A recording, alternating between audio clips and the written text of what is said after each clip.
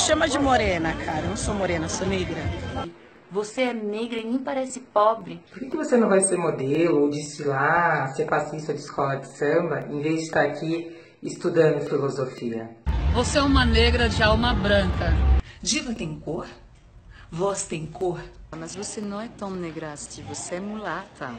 A palavra mulata era usada antigamente para falar, para determinar se essa pessoa ela era negra ou se ela era filha de um negro com alguém da casa grande.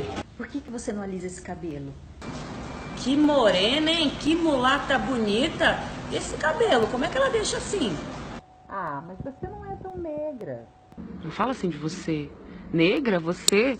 Ela é preta, mas é muito bonita. Preto quando pinta, 3x30.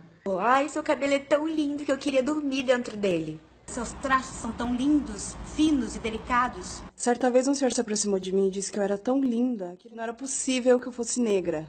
Até que a raiz do seu cabelo não é tão ruim, né?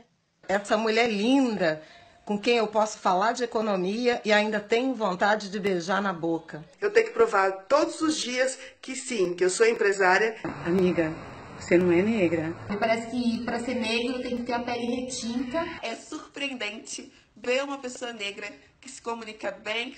E diz que eu tenho traços finos e que o tom da minha pele não é escuro o suficiente. Menina pretinha, exótica, não é linda.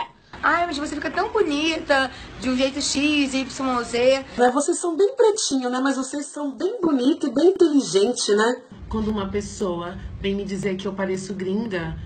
Falar que adoro seus amigos negros. O meu nome não é morena. Você parece muito inteligente para uma mulher negra. Parece elogio, mas é racismo.